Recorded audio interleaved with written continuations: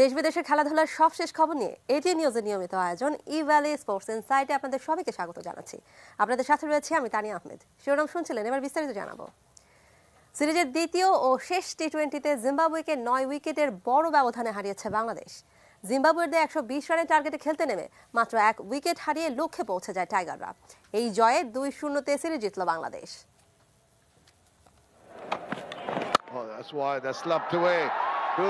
120 রানের লক্ষ্য টি-20 ফরম্যাটে যা সামান্য, বিশেষ করে জিম্বাবুয়ের বিপক্ষে বাংলাদেশের জন্য তেমন কিছুই নয়। বাংলাদেশের উদ্বোধনী জুটি সেটাই প্রমাণ করেছে।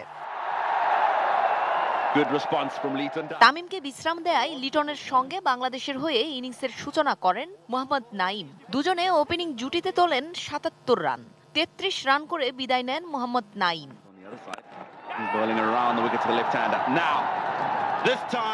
এরপর সৌম্য সরকারকে নিয়ে বাকি কাজটুকু সারেন লিটন দাস। এর মাঝে লিটন তুলে নেন ক্যারিয়ারের চতুর্থ অর্ধশতক। লিটন 60 ও সৌম্য অপরাজিত থাকেন 20 রানে।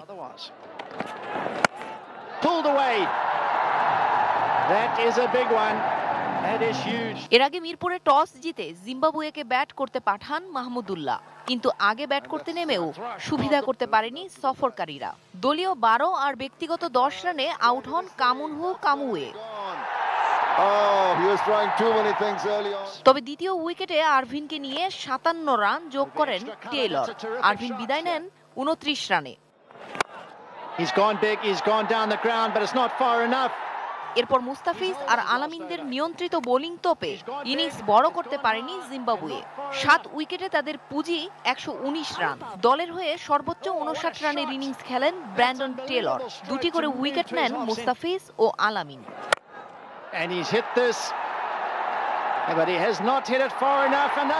একমাত্র টেস্ট জয়ের পর 3 ম্যাচের ওয়ানডে সিরিজ জয়। এবার 2 ম্যাচের টি-20 সিরিজও নিজেদের করে নিল টাইগাররা। জেনিয়া চিশিম, ATN নিউজ। 3 ম্যাচ সিরিজের প্রথম ওয়ানডেতে শুক্রবার নিউজিল্যান্ডের মুখোমুখি হবে অস্ট্রেলিয়া। সিডনিতে বাংলাদেশ সময় সকাল 9:30টায় শুরু হবে ম্যাচটি। ওয়ানডে সিরিজের আগে 3 ম্যাচ টেস্ট সিরিজে মুখোমুখি হয় দুই দল, যেখানে দাপট দেখিয়ে 3-0-তে সিরিজ জিতে নেয় অস্ট্রেলিয়া। এবার ওয়ানডে সিরিজ, যেখানে শক্তি আর পরিসংখ্যানের বিচারে অনেকটা এগিয়ে অচিরা।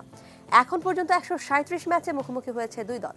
91 জয়ের বিপরীতে অস্ট্রেলিয়ার পরাজয় 39 ম্যাচে। তাই এই ম্যাচেও পরিষ্কার ব্যবধানে এগিয়ে থাকবে স্বাগতিকরা। অন্যদিকে টেস্ট সিরিজে হোয়াইট ওয়াশ হয়ে অনেকটা ব্যাকফুটে নিউজিল্যান্ড। তবে সেই স্মৃতি ভুলে এবার ওয়ানডে সিরিজে ঘুরে দাঁড়াতে চায় কিউইরা। ওয়ানডে সিরিজের পর 3 ম্যাচের টি-20 সিরিজে মাঠে নামবে দুই দল।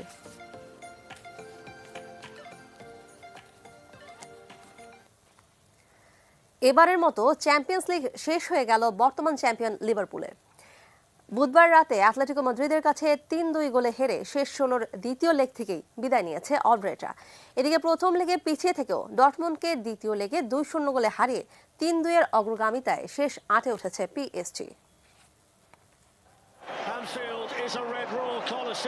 লিভারপুলের মাঠ অ্যানফিল্ডে আতিথ্য নেওয়া মানেই প্রতিপক্ষের মনে হারের ভয়। করোনা ভাইরাসের কারণে যেখানে ফুটবল ম্যাচগুলো খালি মাঠে অনুষ্ঠিত হচ্ছে, সেখানে ভরপুর দর্শকের সমর্থনে 1-0 গোলে পিছিয়ে থেকে নেওয়া লিভারপুলের 9টি শট ঠেকিয়ে দেওয়ার পাশাপাশি অগণিত ক্রস বাজ পাখির মতো ছো মেরে লুফে নেন তিনি। তার দৃঢ়তায় ম্যাচ গড়ায় অতিরিক্ত সময়ে। কিন্তু এর 3 মিনিট পরেই অ্যাটলেটিকোর ব্যবধান কমান লরেন্তে। 9 মিনিট পরে আরও ওদিকে পিএসজির মাঠে খেলতে এসেছিল ডর্টমুন্ড। দর্শকহীন মাঠেও ছন্দে ছিল পিএসজি। 2-1 গোলে পিছিয়ে থেকেও জয়ের উল্লাসে মাতে তারা। 28 মিনিটে নেইমার আর বিরতিতে যাওয়ার আগে বেরনাতের গোলেই শেষ 8-এর টিকিট কাটে টমাস টুখেলের শিষ্যরা। জেনিয়া চিশিম, sports desk, ATN news. Corona ভাইরাসের প্রভাব পড়েছে বিশ্ব ক্রীড়াঙ্গনে।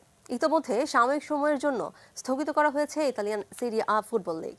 স্প্যানিশ লিগ থেকে ফ্রেঞ্চ লিগ 1-এও করোনার প্রভাবে ম্যাচ হচ্ছে দর্শক শূন্য গ্যালারিতে। এবার সেই পথে হাঁটতে বাধ্য হলো ইংলিশ প্রিমিয়ার লিগ কর্তৃপক্ষ। স্থগিত না করলেও প্রিমিয়ার লিগ কর্তৃপক্ষ সিদ্ধান্ত নিয়েছে নির্দিষ্ট ফিক্সচার অনুযায়ী খেলা অনুষ্ঠিত হবে। তবে কোনো ম্যাচে গ্যালারিতে দর্শক থাকবে না, দর্শক শূন্য গ্যালারিতে হবে খেলা। এদিকে মাঠে বসে প্রিয় দলের খেলা দেখতে না পারলেও টিভি পর্দায় ঠিকই দেখা যাবে খেলা। ইপিএল এর সমর্থকরা হতাশ না হলেও ব্যবসায়িক ক্ষতিতেও পড়ছে ম্যাচগুলোর সম্প্রচার সত্ত্ব কিনে নেওয়া ব্রডকাস্ট মিডিয়াগুলো। অবশ্য এর আগে করোনা ভাইরাসের কারণে ম্যানচেস্টার সিটি ও আর্সেনালের ম্যাচ স্থগিত হয়েছিল।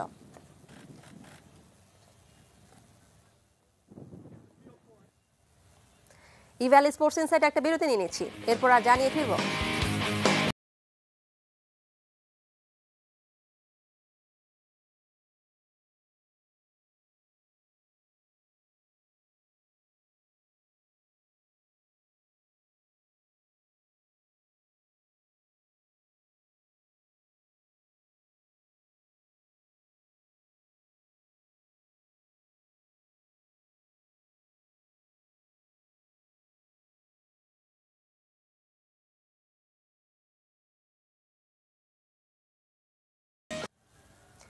বিরতি পর ফিরে এলাম ইভ্যালি স্পোর্টস ইনসাইটে। ধন্যবাদ আমাদের সঙ্গে থাকার জন্য। রিয়াল মাদ্রিদ স্বেচ্ছায় কোয়ারেন্টাইনে যাওয়ার ঘোষণা দেয় 2 সপ্তাহের জন্য স্থগিত করা হলো লা লিগা। রিয়াল মাদ্রিদের একজন বাস্কেটবল খেলোয়াড়ের শরীরে করোনা ভাইরাস ধরা পড়ার পর কোয়ারেন্টাইনে যাওয়ার সিদ্ধান্ত নেয় রিয়াল মাদ্রিদ। শুক্রবার রাতেই এইবারের বিপক্ষে খেলার কথা ছিল জিনেদিন জিদানের দলের। পরিস্থিতি জটিল হওয়ায় লা লিগা কর্তৃপক্ষ আনুষ্ঠানিকভাবে লিগ স্থগিতের ঘোষণা দিল। করোনা ভাইরাসের কারণে স্প্যানিশ ফুটবলের বেশ কয়েকটি লিগের সূচিতে প্রভাব পড়েছে। শুধু সিরি আ কিংবা লা লিগাই নয়, করোনা ভাইরাসের প্রভাবে ম্যাচ স্থগিত হওয়ার ঘটনা ঘটেছে ইংলিশ প্রিমিয়ার লিগেও। ইতালির ডিফেন্ডার দানিয়েল রুগানি কোভিড-19 রোগে আক্রান্ত হয়েছেন, বিষয়টি নিশ্চিত করেছে তার ক্লাব জুভেন্টাস। করোনা ভাইরাসের কারণে বিভিন্ন দেশের লিগ স্থগিত রাখা হয়েছে, কিন্তু এতদিন কোনো ফুটবলার আক্রান্ত হওয়ার খবর পাওয়া যায়নি। জুভেন্টাস জানিয়েছে তাদের তত্ত্বাবধানেই 25 বছর বয়সী রুগানির পরবর্তী চিকিৎসা করা হবে। এমনকি গত কয়েকদিন রুগানির সংস্পর্শে আসা ব্যক্তিদেরও পরীক্ষা করার কথা জানিয়েছে সিরি আ চ্যাম্পিয়নরা। ইতালি সংবাদ মাধ্যম ফুটবল ইতালিয়ার জানিয়েছে রুগানি নিজের শেষ ম্যাচ ইন্টার মিলানের বিপক্ষে খেলেছেন, তাই দুদলকেই এখন হোম কোয়ারেন্টাইনে রাখা হয়েছে। ইউরোপা লিগে দ্বিতীয় রাউন্ডে রাতে মাঠে নামবে ম্যানচেস্টার ইউনাইটেড। রাত 12টায় তাদের প্রতিপক্ষ লিনস। একই সময়ে সেভিয়ার মুখোমুখি হবে রোমা। রাত 2টায় ইন্টার মিলান খেলবে গেটাফের বিপক্ষে। এল গ্রুপে 6 ম্যাচে 13 পয়েন্ট নিয়ে টেবিলের শীর্ষস্থানে রয়েছে ম্যানচেস্টার ইউনাইটেড। এখন পর্যন্ত 4 জয়ের বিপরীতে একটি ম্যাচে পরাজিত হয়েছে ইংলিশ জায়ান্টরা। পরবর্তী রাউন্ডে যাওয়া প্রায় নিশ্চিত ম্যানিউর, তবে সবশেষ ম্যাচ ড্র করে কিছুটা ব্যাকফুটে রয়েছে ম্যানিউ। প্রতিপক্ষ লিনক্সের বিপক্ষে শক্তি আর পরিসংখ্যানে এগিয়ে থাকায় সহজ জয়ের লক্ষ্য ম্যানচেস্টার ইউনাইটেডের। অন্যদিকে 6 ম্যাচে 9 পয়েন্ট নিয়ে দ্বিতীয় স্থানে রয়েছে লিনক্স। দ্বিতীয় রাউন্ডের পথে কিছুটা এগিয়ে রয়েছে তারা, তবে এখন জয়ের ধারা অব্যাহত রাখতে হবে লিনক্সকে। শক্তির বিচারে পিছিয়ে থাকলেও নিজেদের সেরাটা দিতে প্রস্তুত তারা। আলাস্কার নিকোলায় হয়ে গেল কুকুর দৌড়। দর্শক, বরফ বেষ্টিত এলাকায় কুকুরদের দলগত সেই রেসের কিছু অংশ দেখে শেষ করবো আজকের স্পোর্টস ইনসাইট।